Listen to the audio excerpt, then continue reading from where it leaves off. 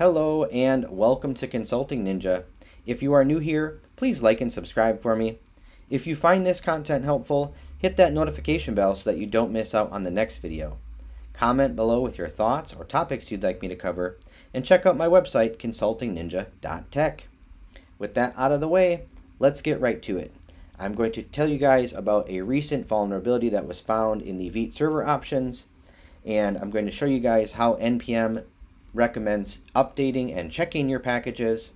I'll show you my own way, but before we get to that, I just wanted to touch on what the vulnerability is and why it is important to fix it. So the vulnerability that was found is in the Vite server options file. All of the server.fs.deny options can be bypassed with the // And why is that a problem?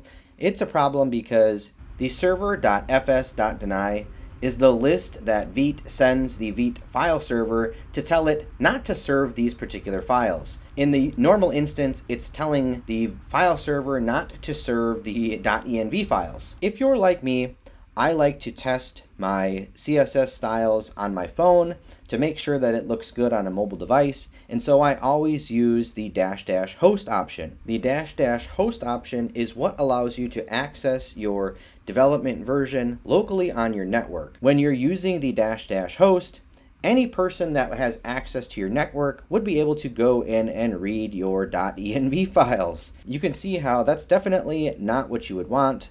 You don't want people to just be able to access your env files just because they're connected to your network. Just because someone is connected to your internet does not mean that they should be able to read the .env files for an application that you have running. So definitely don't want to do that. I will leave a link in the description of the video to this so you can see what versions are affected and what versions are patched. I will also put a link in there to the NPM Docs as well.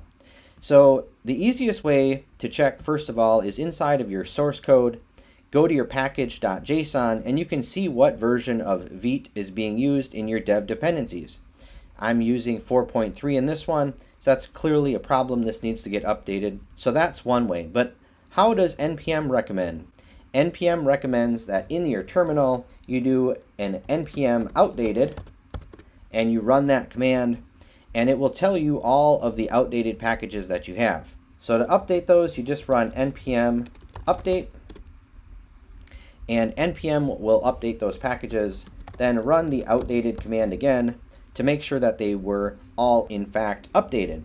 Now, one thing I've noticed is that sometimes the npm update command will run, it will install something, but when you run the npm outdated command again, some of the same packages will be flagged. If that happens, you can simply run npm install and the package, so let's say in this case it was Vite, and it was not updating and it was telling you that the latest version was 4.39, you would explicitly type in npm install Vite at 4.3.9 and it will make sure to install that to the correct version. The specific instance that I'm referring to had to do with ESLint plugin for React Refresh. I was trying to update it earlier to 0.41 and it just would, no matter how many times I ran update, it would install and then say it was still the old version. So I had to use this just earlier today, npm install the package and then at the version that you want.